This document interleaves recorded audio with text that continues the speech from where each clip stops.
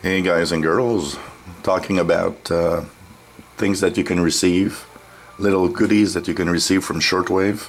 Well, I've received this nice wall calendar from the Voice of Vietnam yesterday in a little cardboard tube. So it's really nice. So when I was looking at the mailbox, there was this very weird thin cardboard tube, and I was like, what's that? And when I looked, it said from the Voice of Vietnam, so checked it out, and rolled inside was this nice little wall calendar. So another reason why you should write to shortwave radio stations to receive gifts like this.